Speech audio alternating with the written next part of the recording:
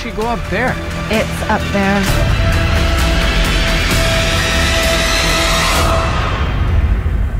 I thought you said there was nothing to be afraid of.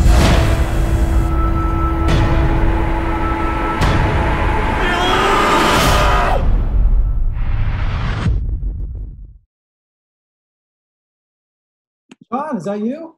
It's me, sir. How are you? I'm doing good. Jeff in Vegas. How are you? I'm great here in Los Angeles. Nice to meet you, sir. Nice to meet you, man. We're neighbors. How's things in LA?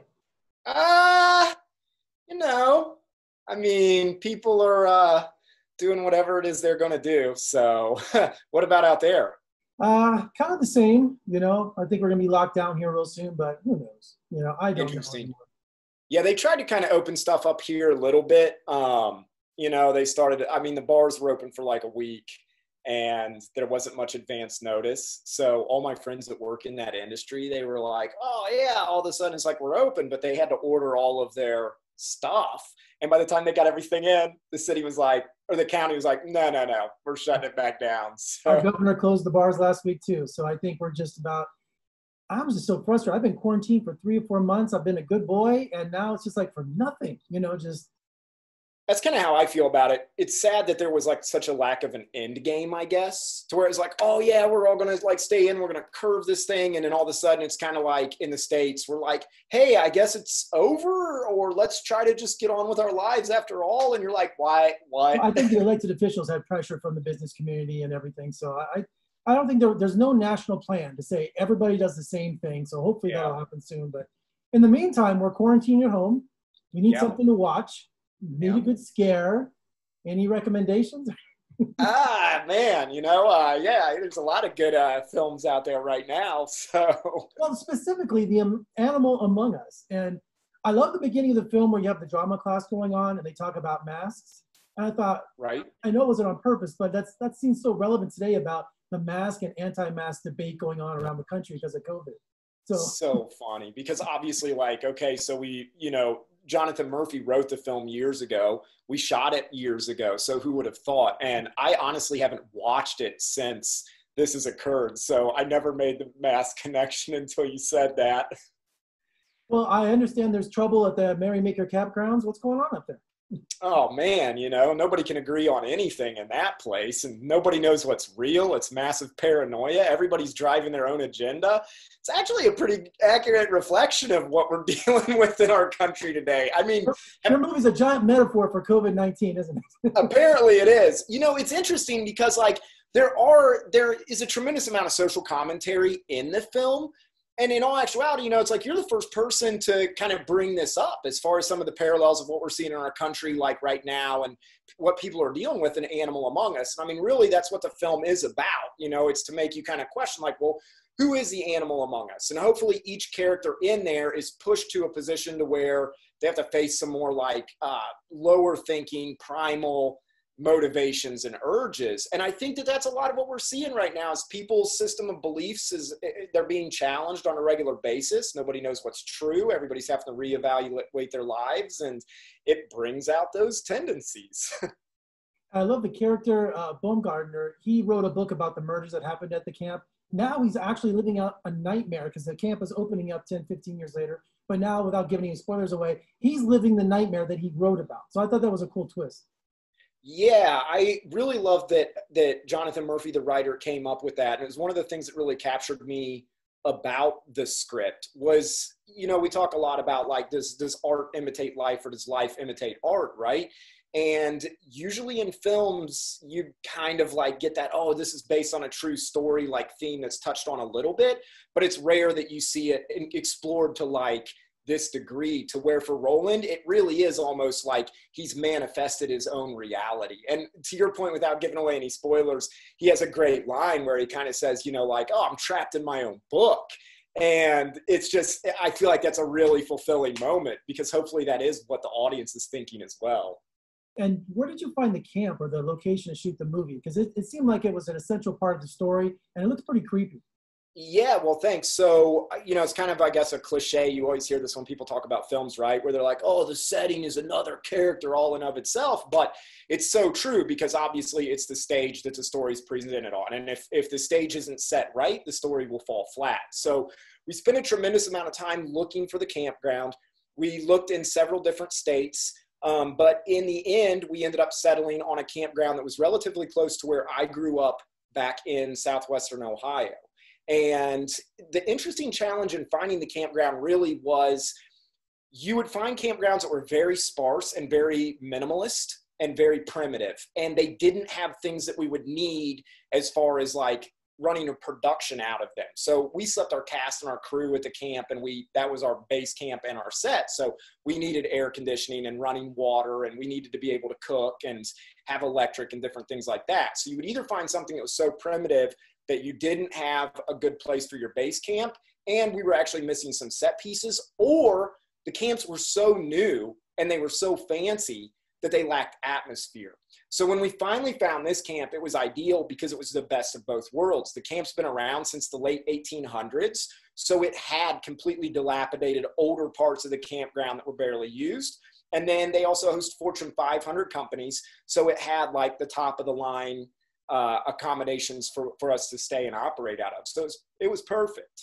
And tell me about the challenges of shooting at night, because you have a lot of night shoots there, especially in a forest setting. There's no natural light coming in anywhere. Yeah. So it seemed like it was really difficult to get a lot of those shots. Yeah, so it was. And look, it's like one of my big pet peeves in horror films, really regardless of any size, be it huge ones or small ones, is lighting at night. Like it's so hard to get it right. And I mean, on the big ones, I feel like they're often overlit. You're in the middle of the woods and there are these unjustified light sources. It's like there's like 3 moons and they magically light everything up like it's blue, which I've never been outside in the woods in the middle of the night and seen it look like that. So that kind of bugs me. And then on, smaller horror films, there's always a lack of light. Like it's really hard to see. So I did the best I could to walk the line between the two. I would have liked to had a little bit more light, to be honest, but chose the Red Epic because of the low light capabilities and chose a relatively fast lens just to be able to get more light into the lens. And my DP did a great job with that. And then also like our gaffer did a great job in trying to find justified light sources. But you'll notice that most everything that takes place in night is near a justifiable light source. There's either headlights from a car, headlights from the 4-wheeler, headlights from the lights from the Merrymaker sign, or they're right outside of a building. So as they're walking by it, we're getting ambience from windows and porch lights and different things like that. And that was very calculated to try to find a degree of natural justification for lights at night. And tell me about the casting of Larissa. That's a great coup for your film, and she was really great. Yeah, that was amazing. And look, like Larissa just took the film to a whole nother level. I mean, she absolutely killed it. And it's funny because Jonathan Murphy, he had worked with her years ago on another film that they had done together. And they hit it off really well and had become pretty good friends. So when we started to get a little bit closer to like actually shooting and the film was financed and we had a lot of like cast members locked in, I think at that time we had Christian Oliver as Roland, and we had Erin Daniels as Roland's wife, and we had Heather Tom as Marilyn Bishop and a few others. And so we were really looking hard for Anita. And it's funny because the idea I had in my head was maybe much more like kind of your standard fare, like horror leading lady. And Murphy was like, no, we got to talk to Larissa. We got to talk to Larissa. And so we sent her the script and she loved it because it is a bit campy and cheeky and it doesn't take itself too seriously. And she's obviously very sarcastic and has a great wit about her and a great sense of humor. So she liked the script. She sat down with us.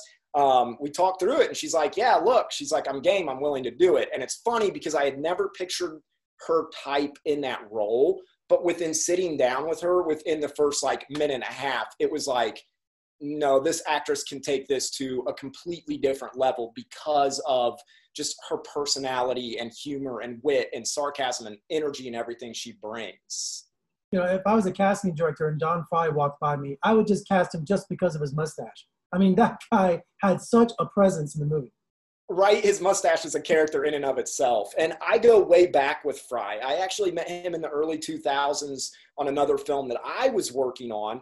And he was still fighting back then. And I mean, we hit it off great, you know, and it's like, just have always maintained a great friendship. And once, you know, I read Animal Among Us, I was like, oh my God, like Don Fry is Burl, you know, and we had worked on that film early in the 2000s.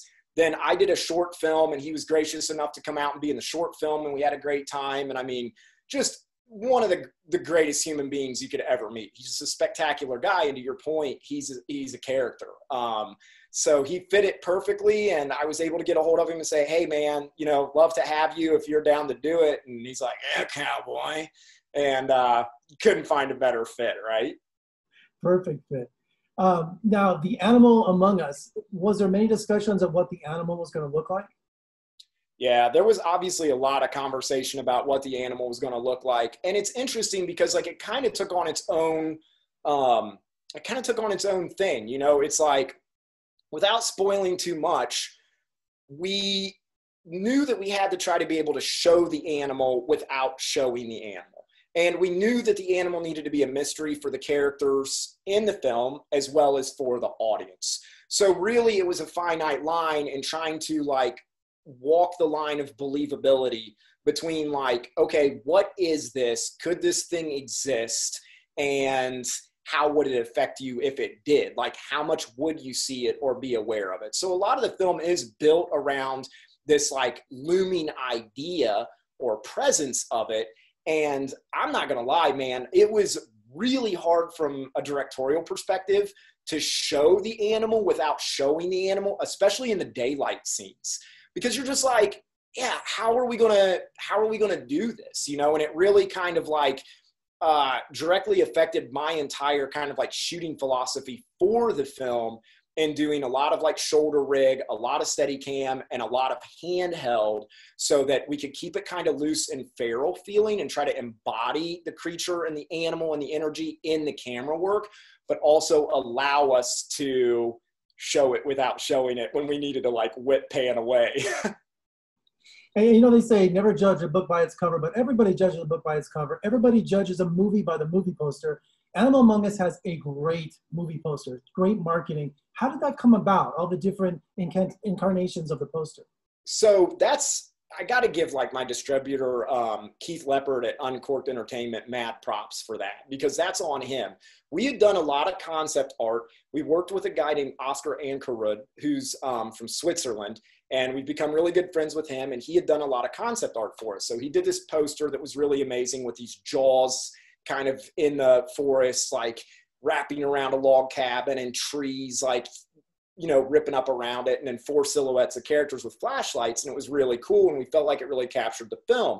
So when Keith decided to take the film on, you know, we talked about using that art, and Keith felt like there was a degree of ambiguity in the poster that just wouldn't sell. So he wanted to make it a little bit poppier. He wanted to be able to appeal a little bit more to that broad stream commercial audience. And I think he did a great job with it. And he, you know, he was gracious enough to give us meaningful consultations. So, you know, he'd put something together and he'd send it over to us, and we kind of talked through it and what we thought, you know, and what he thought. And he would take some of our ideas, and then he'd inject some of his ideas. And at the end of the day, that's what we came up with. The picture of the animal on that, I literally shot maybe 3 to 4 months before the film was released with one of my best buddies back in Ohio on my parents' farm. Huge spoiler alert, but that costume, as you see it on the package, I rigged it up basically like on a lawn chair on a patio table, and stuffed the shoulders and dressed it and everything like that. And we shot that and sent it over to them so that they had something to work with from the actual image or creature in the film to get. It was like a scarecrow kind of looking at you. Yeah. And that's the thing where, you know, it's like the idea is hopefully when you look at it, it's like, is it a person in a costume or is it a creature? And you really shouldn't know, you know, it's like, again, not trying to spoil anything, but hopefully throughout the whole film, a big part of the fun is kind of trying to crack that code, you know? Well, John, congratulations, man. I had a good time with it. And like I said, I love the poster art, and I love the feel. And congratulations on it. And it's available now on video on demand. And where can they Yeah, so I think it's still available on Dish and Direct and Xbox and Google Play, YouTube, Vudu,